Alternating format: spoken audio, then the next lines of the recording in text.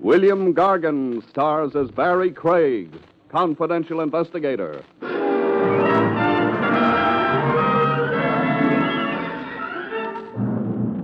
The fellow in the driver's seat is always much better off, folks, especially if it's the morgue wagon.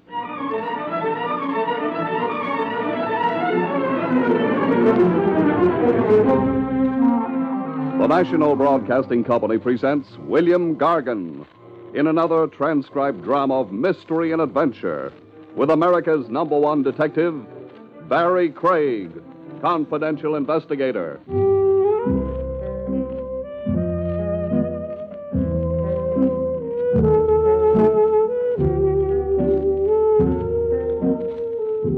Barrie Craig speaking. A thing that defeats a confidential operator is his heart. I don't mean the wear and tear that comes of chasing creeps around the landscape. Heart. Meaning the way you get involved emotionally with a case or a client. Like a doctor gets involved with a patient or fights not to. The human angle. You go for it with a tear in your eye and a throb in your throat. And you're no longer working for a fee. No, sir, you're a dedicated sucker, like I was in the case of Boxer Doyle, a ring champ of his day. My first introduction to the strange Boxer Doyle story began in a Times Square penny arcade. I'd stopped in for 2 bits worth of practice on the rifle range. And so I could check on whether a punchy-looking guy in an Eisenhower jacket had been dogging it after me, as I suspected he was. The Eisenhower jacket was watching my marksmanship, all eyes. I can shoot okay, huh, friend? Yeah, bullseye every time. There's a fly squatting on your ear. Watch how I do. I said you were good. You don't have to prove anything. 46th and Park, then west of Broadway, then south to here. Why so attached to me, friend? I was making up my mind. About? Whether you were the guy for the job, Craig. And? I'm throwing my business your way. Lay down the rifle, I'll tell you. I can't wait to hear. It's only an hour's work, nothing complicated, everything on the up and up. So much for the preamble. You represent me confidentially in an auction sale at the Phoenix Galleries tonight. What am I bidding on? A diamond belt that once belonged to Boxer Doyle when he was welterweight champ. Mrs. Doyle's put it up for sale. I want it. Why? Sentiment. Boxer Doyle's been one of my heroes. You can still bid on it yourself. You don't want the job? How much can I be losing? 500. High pay for an hour's work. Get me the diamond belt. What's the ceiling, Mr. Bid up to 5,000 if you have to. And if I'm outbid? I don't think so. It's been appraised at only 1,500. Sentiment is expensive. Come to a side. I'll count you out the dough.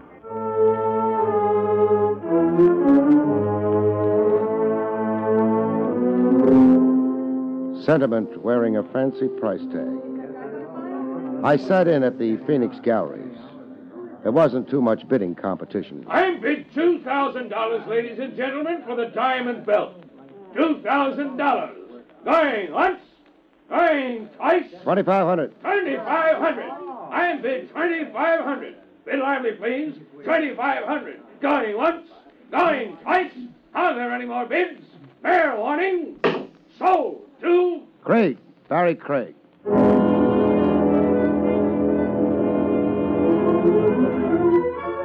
I turned the belt over to Mr. Mooney, collected my 5 bills, and wrote them off as a sentimental screwball. A weird deal, kind of, but legitimate on the face of it. So why push my imagination? Another day, another dollar, I figured it. That is, until Lieutenant Trav Rogers popped into Ronzini's pizzeria to drop a poison pellet in my minestrone soup. How's the soup, Craig? 9 parts water, 1 part can, as usual. A bowl of minestrone, Tony. Mind company, Craig? The eats are public. Just don't jostle my elbow. I never do when a man's eating soup. Police protocol? Emily Post. No. I came across an interesting item in the morning paper. There are Iranians in Iran. Back page, where they put the fellas in oddities. I'm reading.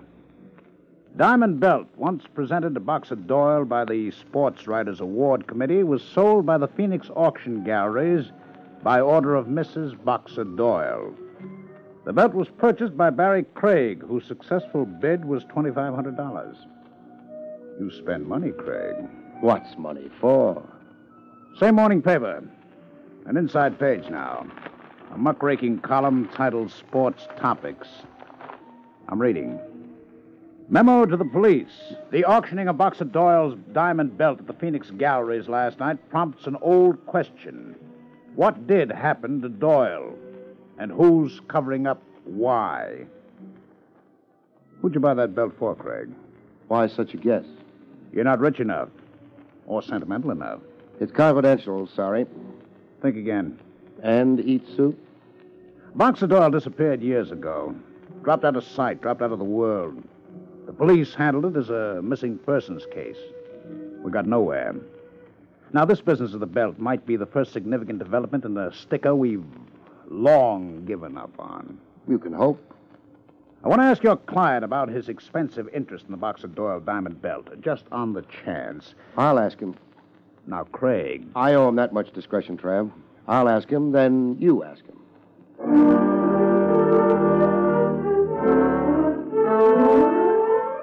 I went to ask Mooney.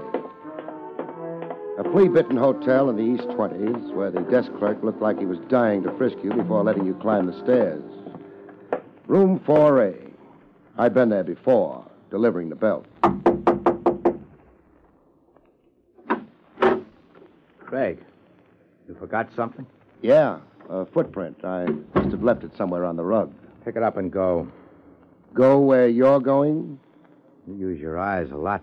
I'd be blind not to see your suitcases packed and ready. I'm moving downstairs. Fourth floor's too high up. I get nosebleeds in altitude. You're going to turn out to be a pest. I am? Look, you've been paid. Generously. No quarrel. Then ring off. Go look for your next job. This thing keeps building, and I've got my next job. Mysteries fascinate me. I made a mistake throwing work your way. Craig, what do you want? Answers. What's your real interest in the missing Boxer Doyle? I'm only interested in this belt. Standing pat on your story, huh? People collect General Grant's platoons and John L. Sullivan's gloves. You've got a personal hero. And you're crazy sentimental. Okay, then. Let's go. That sounds like police headquarters. I promised you to a lieutenant if I got nowhere. You object? You tell me. You object. How'd you do it? Sleight of hand? I ought to kill you. Good you're fighting the impulse. You park here while I move downstairs. When you come to, Craig, change your thinking. I'll make a sincere effort. I won't turn the gun around the next time.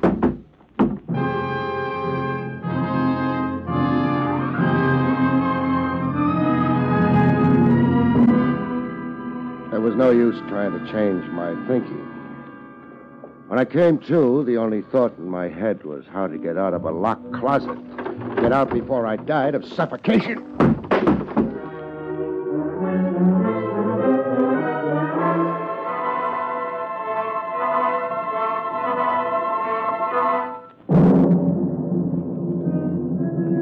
At headquarters, Trav Rogers was overjoyed at the lump on my head. Craig, the violence means something. My aching head. It means there's life in a case that's been in the doldrums for years. Again, I say, you hope. Go to it, Craig. What does that mean? Find out what happened to Boxer Doyle and who did it to him. Come again? Now, Craig, don't be coy. You want me to work up a case the police gave up on? That's right. On whose behalf? What client? Me. You're representing me very confidentially. The department has a stake in it. Nothing less, say, than its honor. We've been pilloried by the press, sniped at by columnists, abused by 1,000 sports fans who loved Boxer Doyle and who idolize his memory. Let's see the file on Boxer Doyle. No. Our files merely tell the story of a failure. Then where do I start? There are two important principles after Boxer Doyle himself. Mrs. Doyle and Sam Spyro. Spyro was Doyle's manager and close friend. Barrie, I won't forget this favor. Don't forget one other thing. What's that? My fee, client. Want to commit yourself now? Why not? The best dinner in town at 21. Steak, caviar, champagne. Corona cigars bigger than chimney stacks. All on me if you come through. And if I flop? Hot dogs and an orange drink. On you. I'll take the proposition up with my ulcer.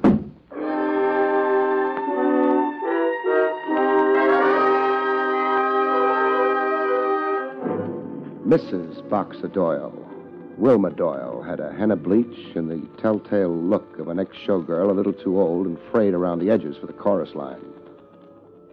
What's this visit about, Mr. Craig, Barrie Craig. I explained over the phone. I'm a police operative wondering about the whereabouts of Boxer Doyle. Isn't it a little late to be wondering? Maybe. I'll concede that when I say hello to his corpse. But you talk to me. I've done nothing but talk to the police for years. But never to me. I'm fed up talking. He's gone. He went out for a comic book one night and never came back. Did he leave you comfortably fixed? All the gold I could carry in my teeth. Doyle was a fast man with a buck.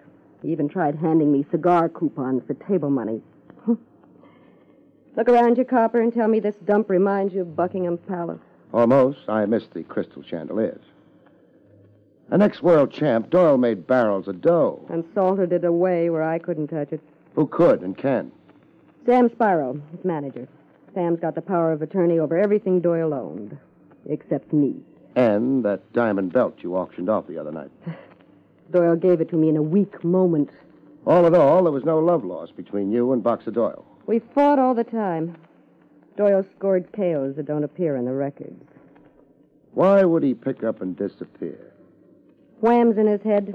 Toward the end of our happy marriage, Doyle was 90% off his rocker. I slept with a gun under my pillow in case he went berserk. What had him down? His career was behind him. He'd hung up his gloves. Sour, disappointed, and depressed. Hey, you ought to be all out of questions. One more.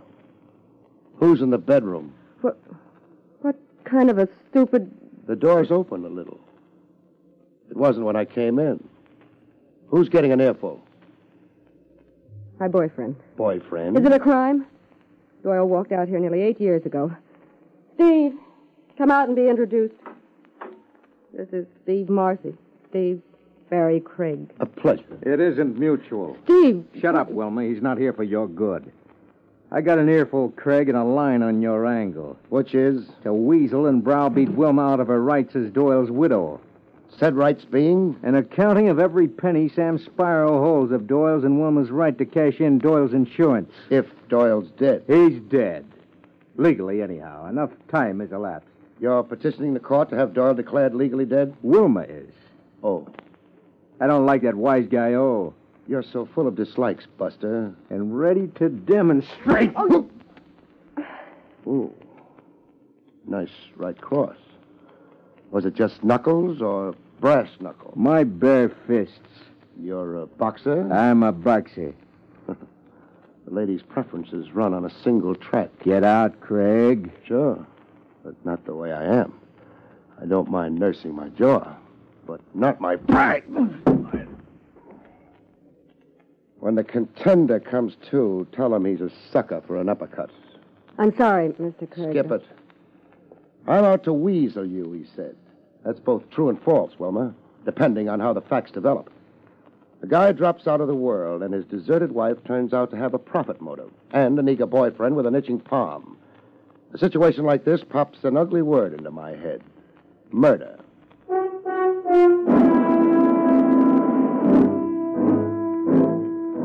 On the street, a few doors down from Wilma's tenement palace, somebody blew over to me with the evening mists. Mind company, Craig? No, provided you don't say goodbye to me in locked closets. Keep walking. I sense a gun, but I don't see it. You've seen me draw. Yeah, regular sleight of hand. Jumping me would be a mistake.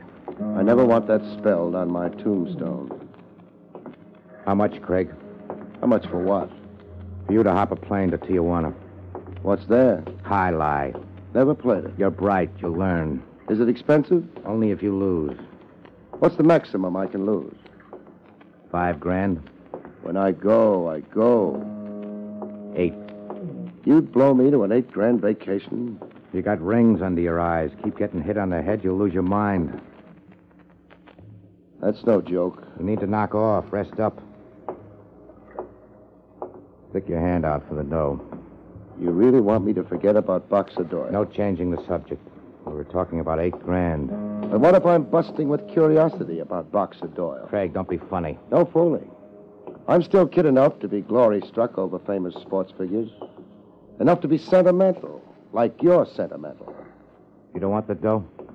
What good's my sitting in Tijuana with my mind on something else? I want to know what happened to Doyle. Where did he go? And if murdered, who killed him? And where is the corpus delicti? Walk ahead of me. Keep walking. I'm going to get shot in the back? Maybe. Or maybe not. Maybe today. Maybe tomorrow. Walk.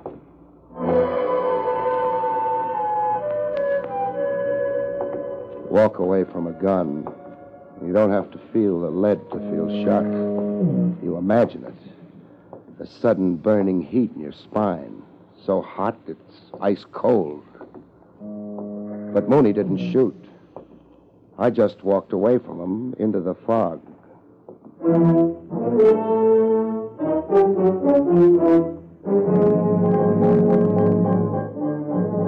I finally located Sam Spyro in Kelleher's gymnasium. Collodion and arnica. The place smelled like a surgeon's office. Watch that left. Spyro was watching one of his pugs work out. Sam Spyro, Whatever it is, saving. I'm busy. your boy will keep while we talk. Look, I told you. Hey, who are you? Barrie Craig, Process server? confidential investigator. Is that the same as a cop? It is. And say what you mean. If you'll transfer your interest from your meal ticket a minute, I will. Hey, I'm not under arrest. Depends on what's on your conscience. Come on. Watching the kid will only aggravate you. You think he's that bad? His arms are too short. Come over where we can talk. Make it snappy. Okay. Where's the body buried? Whose body? Boxer Doyle. What makes you think Doyle's dead? I think you killed him so you could keep the dough he let you hold for him. Or you blew the dough in. The stock market, the horses. So you knocked off Doyle to avoid an accounting and prosecution. When you stop hiding behind a counterfeit laugh, Doyle's as alive as you. flattery won't help you. What makes you so sure he's dead? 8 years. Where does a celebrity keep himself 8 years? On an island. What island? Samoa. Doing what? Painting. He got fed up with people. He bought a paint box and a roll of canvas and swam to an island. Where else does he keep himself? On a mountaintop. He grew a beard and he's writing the story of his life. He's in touch with you? All the time. We're like Corsican brothers, Doyle and me. We communicate all the time. Give me the word I can't think of. Telepathy. That's it, telepathy. Every night, promptly 11 p.m., there's a message on my wavelength. What does it say? It says, Sam, why can't people mind their own business? Signed, Boxer. How much loot of Doyle's are you holding? I'll remember to count it sometime. When's Doyle reappearing from wherever he is? That message I ain't received yet. Now I gotta get back to my boy. Yeah. Better go wipe his nose or he'll begin bawling for his mama.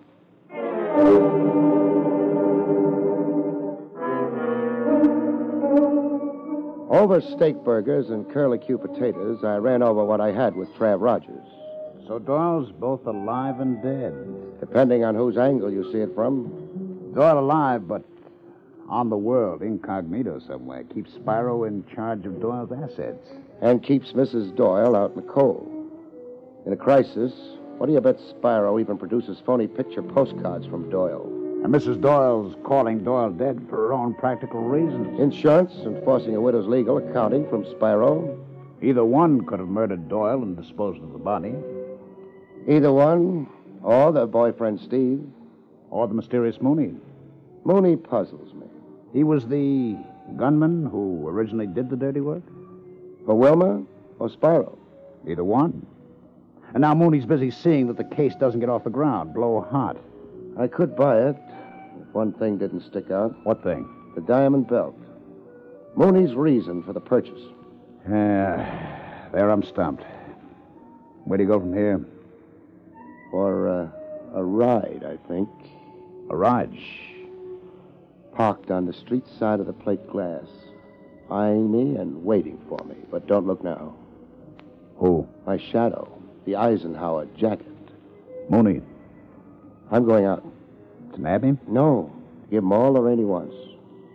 I've got a feeling he's finally provoked enough to tell me something. But the risk is... He could have killed me twice, but didn't. I'll leave the tip. The check's all yours, Lieutenant.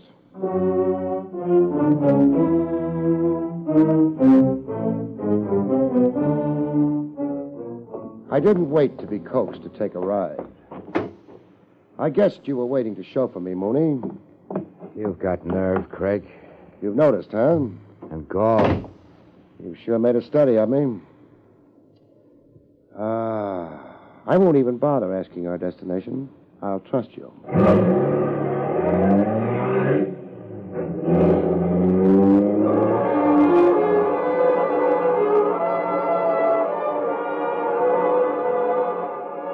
Our destination turned out to be the home of a man whose shingle outside a big rambling estate read Dr. Otto Steiner. A round little nervous man, Steiner, with fluttering hands. It was plain to see that Steiner didn't relish the upcoming session. Tell Craig about Boxer Doyle, Doc. Tell Craig, yes. I treated Boxer Doyle. Get to it, Doc. Tell Craig the condition Doyle was in. Depressed to a manic state. His vitality, the splendid energies and physique that had carried him so far in his career... Spell it out in a word, Doc. Well, Doyle had a wish to self-destruction. He told me he had attempted his own life on 2 occasions. That is about all, I suppose. That wraps it up. Not so fast, Mooney. Doc, Doyle was in treatment when he disappeared? Yes. How long had you known Boxer Doyle? Oh, a very long time, Mr. Craig. I was his personal physician and friend for a long time before his breakdown. Let's get out of here, Craig. Kind of a fast shuffle, Mooney. Is it deliberate? I said let's get out of here.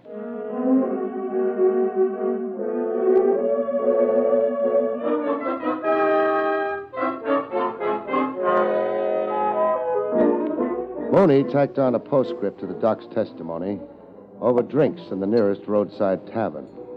A small beer for me and lots of drinks for Mooney, like a guy drowning a painful memory. You heard the doc, Craig. What were you to Doyle? My name isn't Mooney. Barley. Trainer Barley. Trainer Barley? Fame rubs off. I was a ranking contender once until Doyle flattened me. Sorry, I can quote you baseball batting averages and pitches When records. Doyle stopped me, I joined up with him. As Doyle's trainer. As Doyle's friend. You were really close to Doyle, huh? I worshiped the guy. When Doyle went, the book closed for me, too. Now you know why I bought in that belt. Yeah, now I know. Now you know why I didn't bid it in myself. You didn't want to be identified as Trainer Barley. I didn't want any publicity on it. Sob stuff in the papers. The $64 question, mister. My advice still is, don't ask it, Craig. Do like I've been coaxing you all along. Cancel out, take a vacation. Forget Doyle. The $64 question, mister. You'll be stuck keeping a secret. Maybe. You blab what I tell you. Make like a cop, disgrace Doyle, and I'll kill you. Doyle tried twice, the doc said. There was a third try. You're saying that Boxer Doyle committed suicide? Right in front of me. On a cabin cruiser fishing off the Florida Keys. Doyle was better, I thought. Laughing, cracking jokes, working on a suntan. I took my eyes off him. He went over the side. Period. 6 hours later, I found him washed against the rocks. I buried him at sea in the middle of the night. Your reason? What do you think? Disgrace. Your word, disgrace. Suicide was a disgrace. Doyle was a heroic legend. You didn't want any tarnish on it. Not then or now. So close your file on Doyle, Craig, and live. Come on, I'll drive you back to town. No, thanks. I'll stick around here for a while. Way out here? What for? Tie on a bun, maybe, like you did. What are you up to, Craig? I could be sad and sentimental, like you're sad and sentimental. Good night, mister.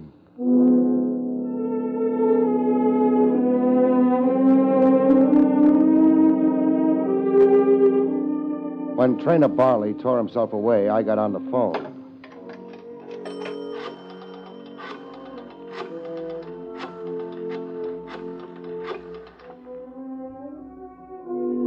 Headquarters, relay this message to Lieutenant Trav Rogers and quick. He's to meet Barrie Craig at Dr. Otto Steiner's in Wentmore, out in Nassau County, as fast as he can make it.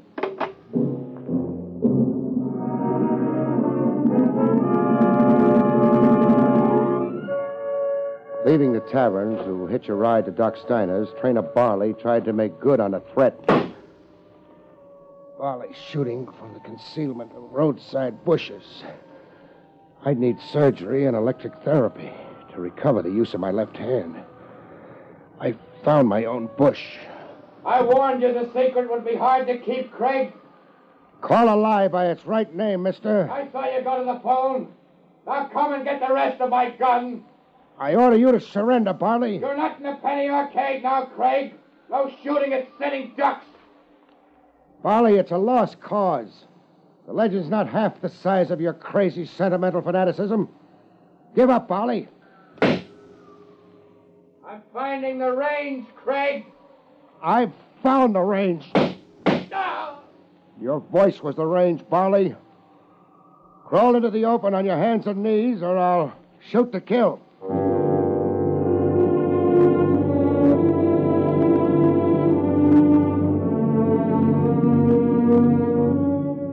Later, after patching up Barley's leg wounds in a private hospital behind Otto Steiner's residence, Trav Rogers and I got to meet Boxer Doyle in the flesh. Gentlemen, this is Boxer Doyle. A shrunken man, half as big as the sports world remembered him. He sat in a chair facing a window, vacant to his surroundings, deaf to our voices. Around his waist was a diamond belt held in place by pins. This was the secret Trainer Barley risked his life to keep? And Sam Sparrow. Only his wife knew nothing. A rare disease of the spine. Malignant. Doyle fell away bit by bit to what you see. How long, Doctor? Not long. He has nothing left. Only his magnificent fighting heart. Trav. Yes, Craig. When the story gets out, I'm taking over. As crazy fanatic as Trainer Barley. Any tarnish on the legend of a great champ, I'll break heads. Good night, folks. See you next week.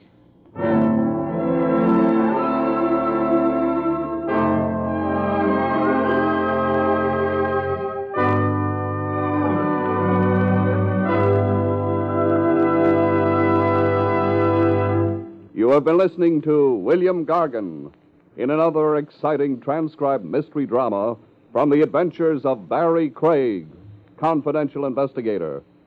Tonight's story, The Deadly Fight, was written by John Robert.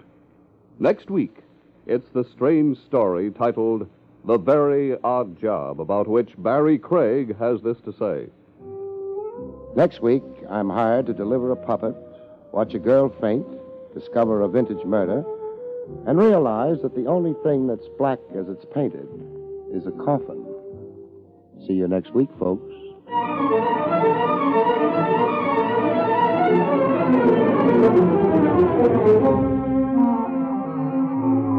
Featured in the role of Mrs. Doyle was Fran Carlin. Barrie Craig, starring William Gargan, was under the direction of Hyman Brown. This is Don Pardo speaking.